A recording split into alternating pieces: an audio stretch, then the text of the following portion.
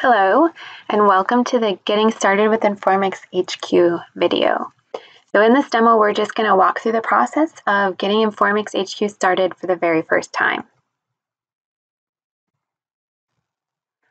InformixHQ is now available as part of Informix 14.10. So when you install Informix 14.10, you will find an HQ directory right there within your InformixStir. And inside the HQ directory will be two jar files for the InformixHQ agent and the server, and then two example properties files as well. There's just two prerequisites for starting InformixHQ.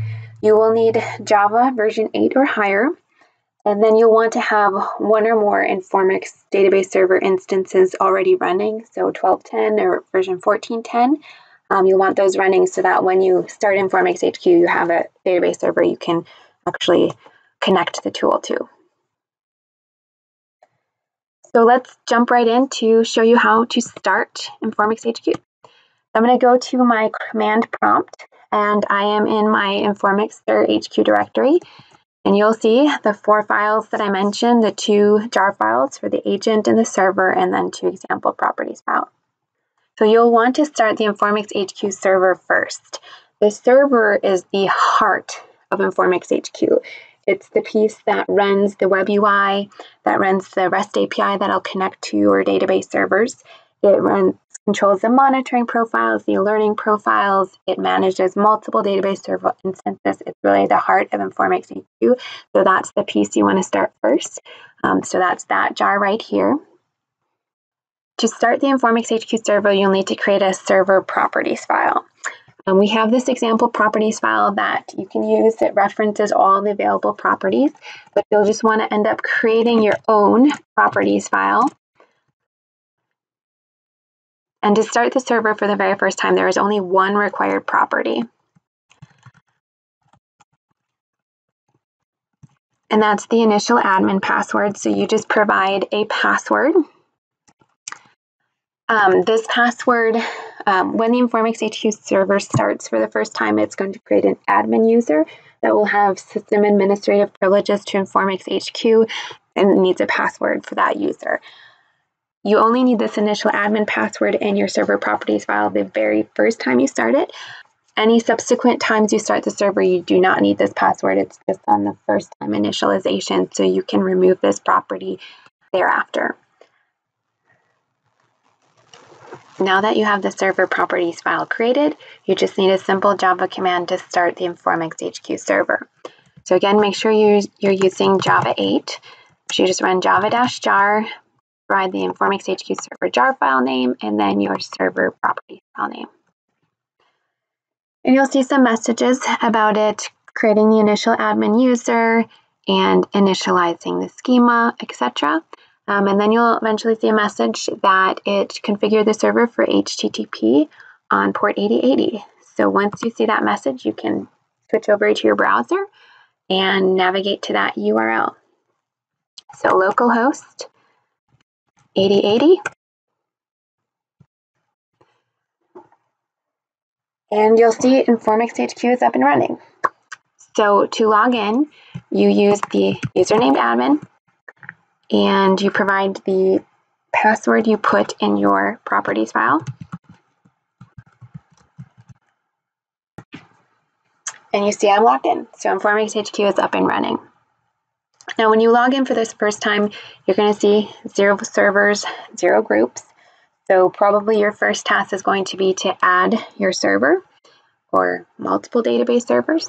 We have the ability to add groups. If you have many database servers, you might want to group them in a certain way to make them easy to manage. For the simplicity of this demo, I'm just going to skip groups and go directly to adding a server. So I just click Add Server, and then I enter information about my database server. The server name is really any alias that you like. It's just how that server is going to be referred to in the UI. Provide the host name, the port, and then you're asked to provide two sets of credentials. One is monitoring credentials, so the credentials InformixHQ is going to use to monitor your database server, or when you're using the UI, when various pages in the UI get information from the database server, it will use these monitoring credentials. This user does not need Informix level privileges, so you can add any user that you want that has basically access to sysadmin.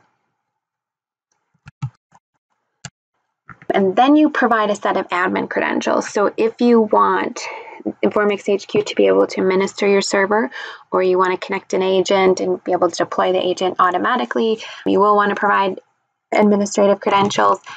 That should be Informix user or someone with similar privileges. It's going to need access to sysadmin database and to be able to run admin API commands. So Informix or a similarly privileged DBSA type user.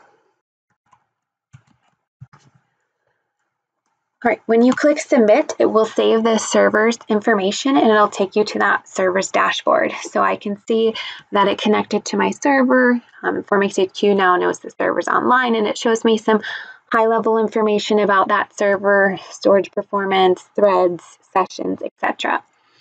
From this point, the UI is connected to my demo server instance, and I can click around the various pages, configuration, performance, etc., and use the tool to view information about my database server or even perform administrative actions. But if I go back to the dashboard, you'll notice that it says the agent is offline. So to fully take advantage of InformixHQ's monitoring capabilities, you need to connect an agent.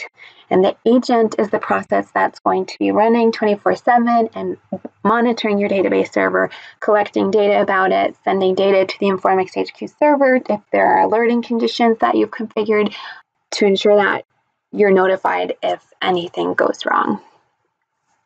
So as part of this getting started video, it's important to go through the process of starting the agent. So the first step in starting the agent is to go back to your setup page and go to the agent tab. So as I mentioned, the agent's the one that collects monitoring data, and so you need to configure a repository database where the agent stores the monitoring data. So to find the repository database, you use this select. This will pop up and list all of the database servers you defined in the tool. So the prerequisite is that you have to have defined your repository database server, added it to the tool. So in this case, I just have my demo server, so I will be storing my monitoring data local in the same instance I'm monitoring, which is good enough for this demo. A lot of you may want to set up a central repository, so you would just go through the process of adding that server first, and then you could select your central repository from this list. So I will select the demo server, and then I can select the database where the repository data is stored. So I'm going to choose this monitor DB that I've set up already. And then I've saved it. So now I've configured InformixHQ to know where the repository data for this particular demo database is going to go. So I can go to starting the agent. InformixHQ provides an automatic agent deployment button. So if I click this button, it'll use some default values. It'll use the admin credentials I provided, you SSH to my host machine, and copy over the agent jar. So you can use this automatic deployment if your agent jar is sitting right next to your Informix server jar file, like mine was, since everything is in my InformixHQ directory. And if you have SSH on the target machine, you can use this deploy agent button. If you wanted to use different credentials or control what directory things get copied over to, you can click this configure button and override some of these properties. But I'm just going to go with the default. So I click deploy agent, and now you can see my agent is online. So all InformixHQ did when I clicked that button is it opened an SSH connection to the host machine of my database server, local host in this instance, but in a lot of cases it would be a remote instance. It SSH'd the agent jar file there, it created an agent properties file, and just used the Java command to start the agent. If for some reason this didn't work, you can start the agent on the command line. It's the same process as for the InformixHQ server. You would create an agent properties file. That properties file just needs to know the host and port of your InformixHQ server. And then you just provide the server ID. So in this case, you just check your setup page, and this is server ID 1. So if you put those 3 properties in an agent properties file, use the example one we provide as an example if you need it. And then you can start the agent using a java-jar command similar to starting the server. So that's just if for some reason the automatic deployment doesn't work, or if you wanted to do this programmatically. But now if I go back to my demo server's dashboard, you can see that the agent is connected. So from this point, InformixHQ is fully set up. I've connected to a database server. I've connected an agent to my database server, so I can now go ahead and configure that agent to monitor my database server and to set up alerting, but we will cover those in a subsequent video. So I hope this was useful. If you want to find out more about setting up monitoring and alerting and other things about InformixHQ, do go ahead and check out the other videos in our channel. Thank you.